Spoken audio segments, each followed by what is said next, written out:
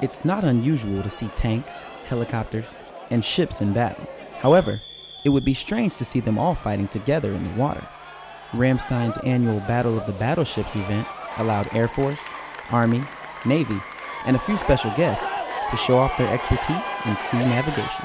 You get to kind of be a little bit crazy, do some things that you don't normally get to do. Financial management is a high stress environment at this time of the year. For us, it's a break from the business.